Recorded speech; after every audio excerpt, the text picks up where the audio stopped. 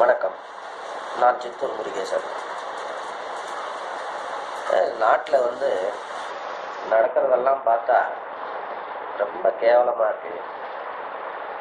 கேவலத்தில் எது பெட்டராக இருக்கோ அதை தான் சூஸ் பண்ண வேண்டிய ஒரு கட்டாயம். எனக்கு நாம் என்னவோ பிறந்தது 67.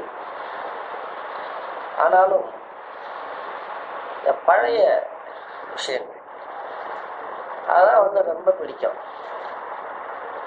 ஏன்னா இப்போ என்னடா பிரச்சனை,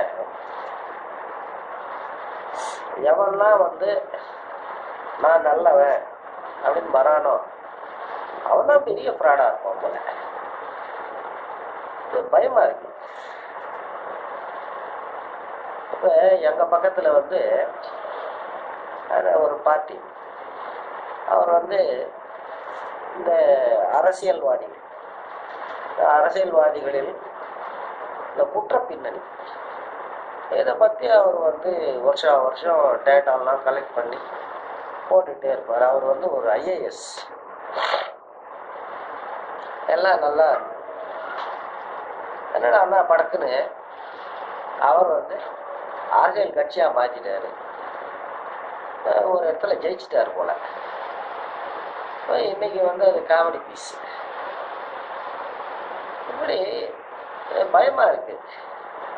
இவன் நல்லா பேசுறான் அப்படின்னு ஆதரிக்கலாம் அப்படின்னு நினைக்கிறதுக்குள்ள படக்குன்னு மாத்திடுறானுங்க. இதை விட இப்ப NTR வைங்க, அவர் எப்பவோ டிக்கெட் போட்டார். இதுக்கு மேல சொதப்ப வாய்ப்பே கிடையாது.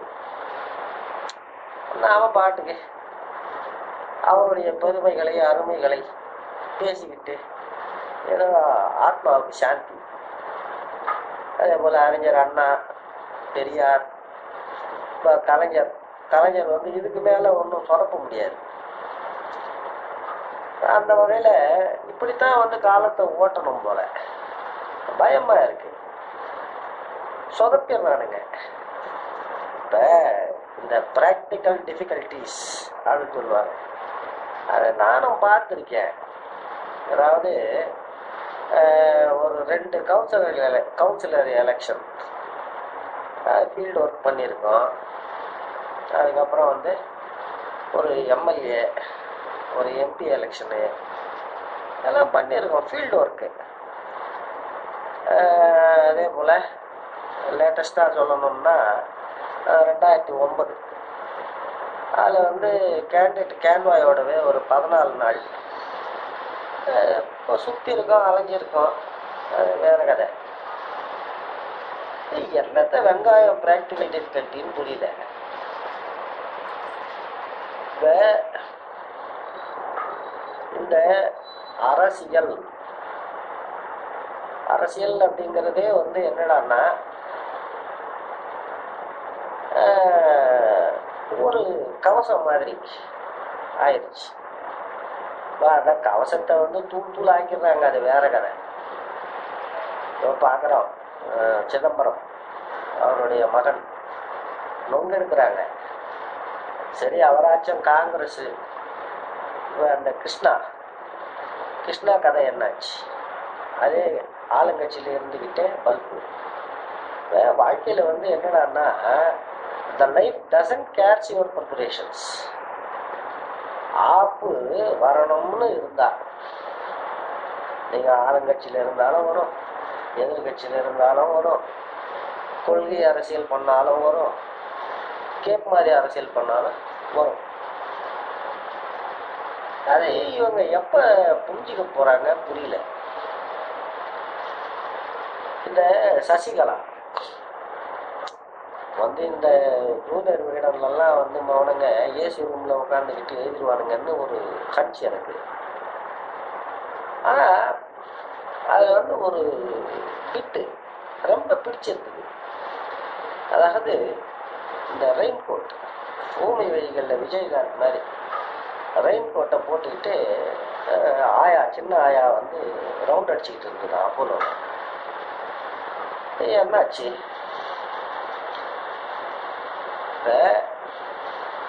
இந்த வாழ்வின் நிலையாமை இது ஒண்ணுதான் சவால். இந்த நிலையாமையை புரிஞ்சுக்கணும். ஓஷோ சொல்லுவாரு, பணம்ங்கிறது நீ எந்த துன்பத்தை தேர்ந்தெடுத்துக் கொள்ளலாம் அப்படிங்கிற ஒரு உரிமையை கொடுக்குது, அவ்வளவுதான். ஏழைக்கு அப்படி கிடையாது. எந்த பிரச்சனையும் அது காட்டடி அடிச்சுட்டு போயிடும். இப்ப இந்த ரஜினிகாந்த் கதையை பாருங்க. அது பொண்ணு ஒரு படம் எடுக்கும், எல்லாம் சொதப்பிடும். ஃபைனான்ஸுக்காரன் காசு கேட்டு நோட்டீஸ் அனுப்புவான், ஜப்து நோட்டீஸோடு விடுவாங்க.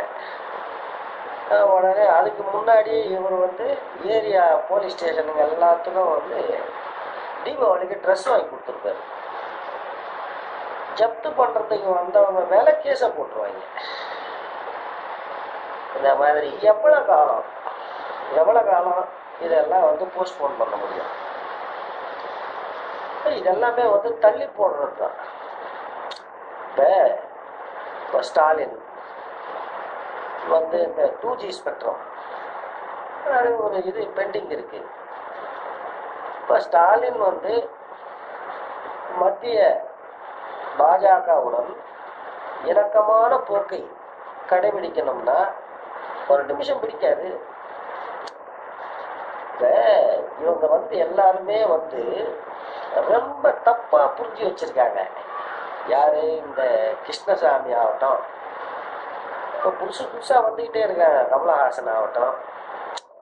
இவங்கெல்லாம் என்ன நினைக்கிறாங்கன்னா, இந்த மோடி என்பவர் ஒரு பெரிய ஆலமரம், அந்த ஆலமரத்துல ஒரு இண்டி இடுக்கல தொத்திக்கிட்டா போதும் அப்படிங்கிற மாதிரி நினைக்கிறாங்க.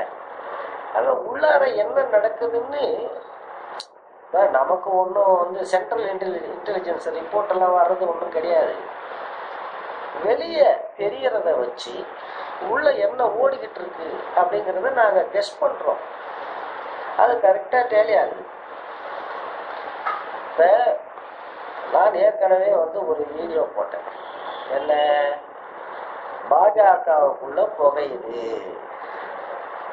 நரேந்திர மோடி கட்சிக்குள்ளார கட்சிக்கு அப்பாற்பட்டு தனக்குன்னு ஒரு கூட்டணியை அமைக்க பார்க்கிறார்.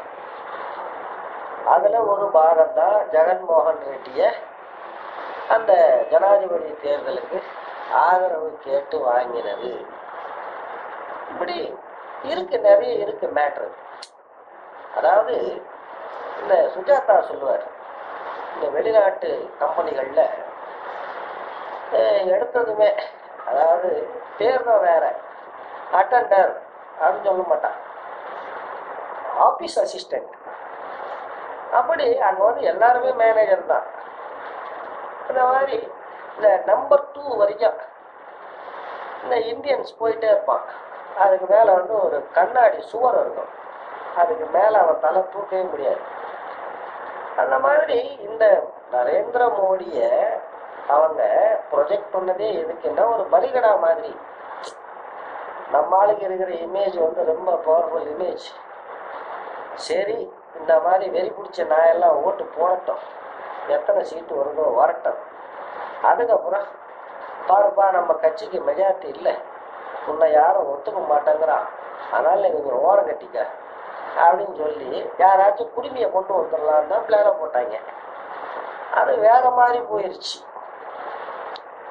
இப்ப என்னடா நடக்குதுன்னா, நான் அடிக்கடி ஒரு பஞ்ச் சொல்லுவேன்.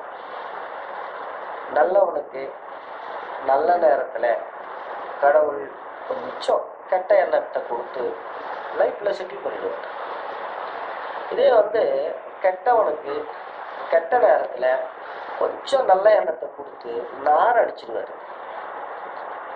இப்ப இந்த 2 விஷயங்கள், இது பண மதிப்பிழப்பு, ஜிஎஸ்டி, இது ரெண்டுமே அருமையான திட்டங்கள்.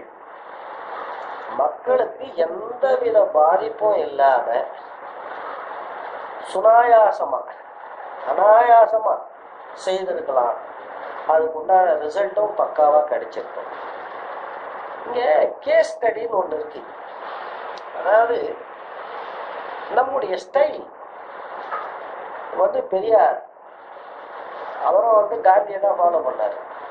காந்தியை ஃபாலோ பண்ண 99 பக்கி அவனும் தென்னை மரத்தை வெட்டி போடல, பெரியார் வெட்டி போட்டார். அது அவருடைய வே ஆஃப் ஆட்டிடியூட். அது அப்படி நரேந்திர மோடி இந்த பண மதிப்பிழப்பு, ஜிஎஸ்டி ரெண்டுத்துலயும் தன்னுடைய ஆட்டிடியூட காட்டினார். அதாவது எடுத்தேன் கவிழ்த்தேன்.